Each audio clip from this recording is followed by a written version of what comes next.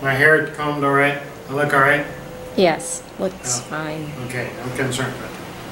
Hi, Uncle Deke here. I want to tell you about my bonsai. This is a very popular plane. They're back ordered. Can't get them anywhere.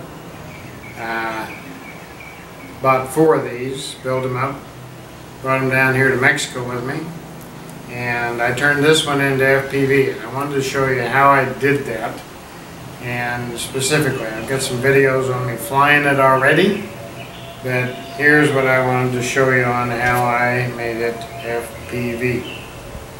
Now, this is basically going to be a video on how to do it wrong the first time, so you know how to do it right the second time. Explain I only had what I brought with me to use down here. There's no hobby shops, no hardware stores, no place to go get anything, so I only had what I brought with me. So, I was originally going to use a small video transmitter, 200 watt transmitter. I was going to put it right here. However, going into the camera, 2 of the wires broke. No solder, no soldering gun, no place to get it. So I had to ditch that idea. Okay, that went by the wayside. I also had a brand new 600 watt Fat Shark immersion transmitter, 5.8, and it was brand new, and I was ready to go. Had the new RunCam mini camera right here.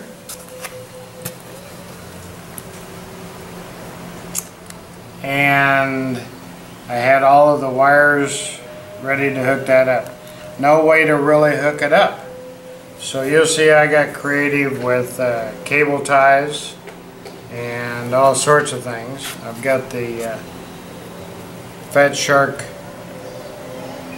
block back here, the noise canceling block that hooks into my balance lead, and then I got a JST that goes from the battery into my receiver. Now I want to start kind of back at the beginning. I had to use a high-tech receiver. I'd planned on using something else, but the high-tech wouldn't bind to what I had originally. So what I was going to use was, I bought 4 of these motors and 4 ESCs, basically what it takes to make a mini quad fly. These are Emax 1806 2280 kV motors, and these are Simon K flashed ESCs. The Simon K flashed ESC would not work with my high-tech radio, or so it wouldn't bind to it. So I had to switch over and use just a simple 18 amp ESC, which is overkill. I think these are like 11 or 12. And then for the battery, it's a Nano Tech 850 3-cell, fits right in the opening. Now here was another problem. This plane comes virtually assembled. All you have to do is put on the wing tips, and I laminated back to here, but from now on I'm going to laminate the whole wing and wrap it around this part right here. I'll show you why in a minute.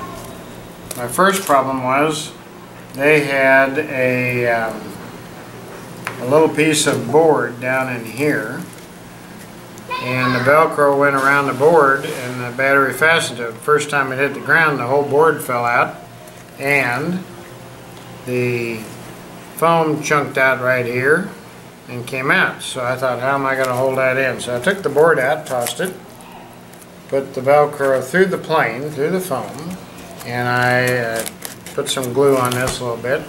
Then I put a tongue depressor on top of it. Now what I'm going to do in the next one I build is I'm going to do something like the tongue depressor, but I'm going to fasten it to the foam before I laminate it, and I'm going to take out that piece of wood to begin with because it didn't work. Okay. The other thing I did was I coated the wooden motor mount in medium CA. Then I hot glued all the joints, double glued them. With the small ESC, it would have fit down in this slot right here, but it wouldn't work for me. Now the guys that are using the planes I made, they're using those with a different kind of radio and they're working fine. The reason I would laminate this plane all the way back to here and wrap it over is because of this. Believe it or not, if this plane comes in nose first hard enough, then that propeller will flex and bite into that. Just like that. Did it on both sides. You can see it right here where it did on this side. I think the lamination would help make that a little bit stronger.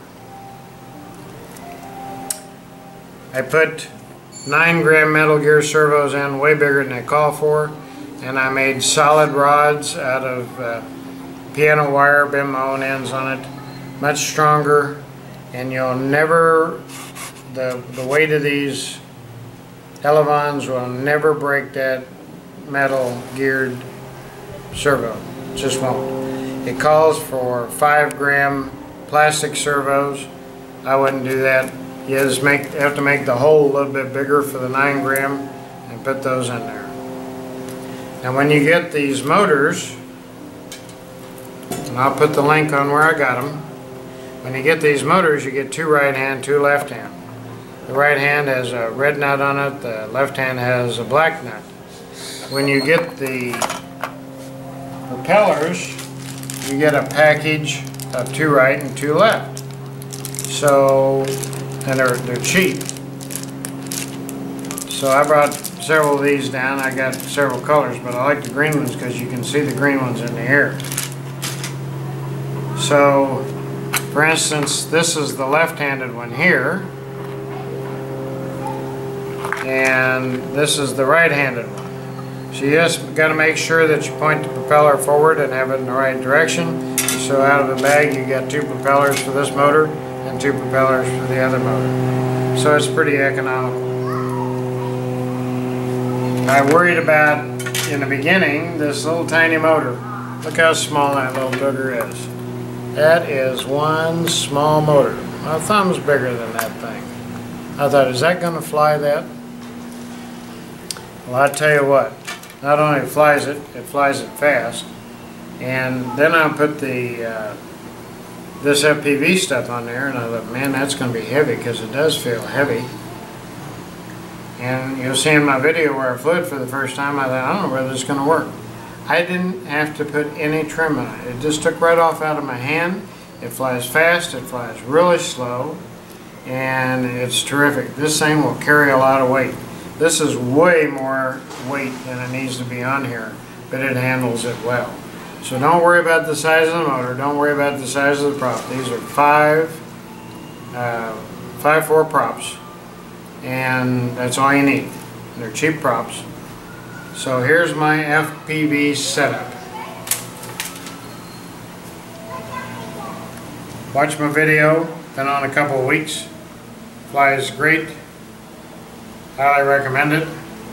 I'm going to build another one. There'll be a part 2 of this. I'm going to build another one when I get home. Brand new one. And I'm going to make it a little bit different way, and I'll show you step by step how I make it. I'm going to use this motor on it when I get home. So I'm going to use the same thing. Different ESC. But I'll show you all the steps and how I did it, and we'll go fly it when we get back home. So, from Mexico, Uncle Deke, let's go flying. FPV Mexico style.